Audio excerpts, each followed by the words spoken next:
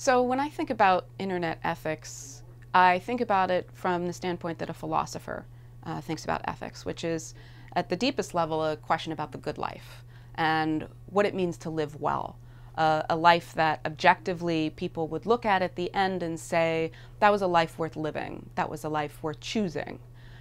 And so when we think about ethics that way, and then we think about internet ethics, I think we're asking ourselves, what does it mean to live well by means of the internet? Or in what ways can the internet help us to live well or make it more difficult to live well? So I think if the internet were simply a tool that we use, like a stapler or a shoehorn, we wouldn't have to ask this sort of question. But the internet is no longer just a minor tool that we use and put down. It's increasingly a medium through which we live our lives to a very significant extent. And if that's the case, then ethics cannot be a marginal concern. It can't be something we put aside. It has to be something that's central to how we think about the internet. Because if the internet is increasingly a medium through which people live a good portion of their lives, then it has an incredible amount of power to shape whether or not they live well. It doesn't determine that, but it certainly can influence or push them in certain directions, either towards or away from developing the kinds of habits and practices that promote a good life. So I'd like that conversation to start in a serious way, and I think we can draw parallels from other fields where this kind of conversation has happened.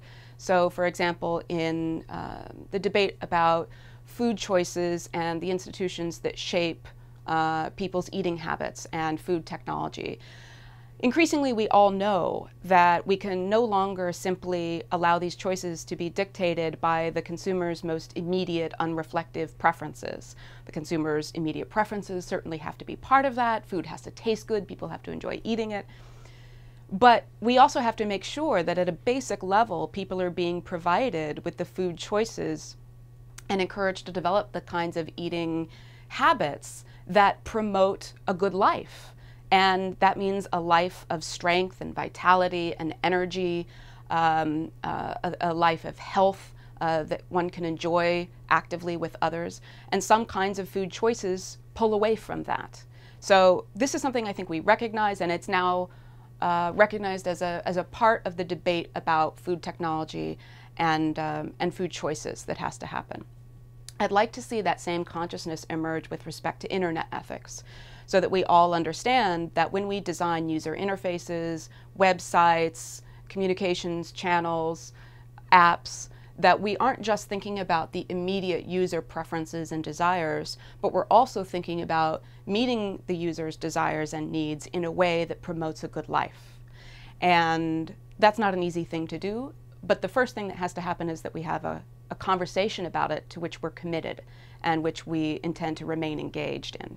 So for example, there's a debate now, it's been going on for a few years, it's increasingly becoming a central topic of concern over the climate of civic debate, particularly in the United States, but also worldwide, and to what extent internet commenting boards, especially comment boards on major media news sites and outlets, how those are facilitating perhaps the decline in civility and the decline in other civic virtues that are necessary in order for people to live well together in a free democratic society.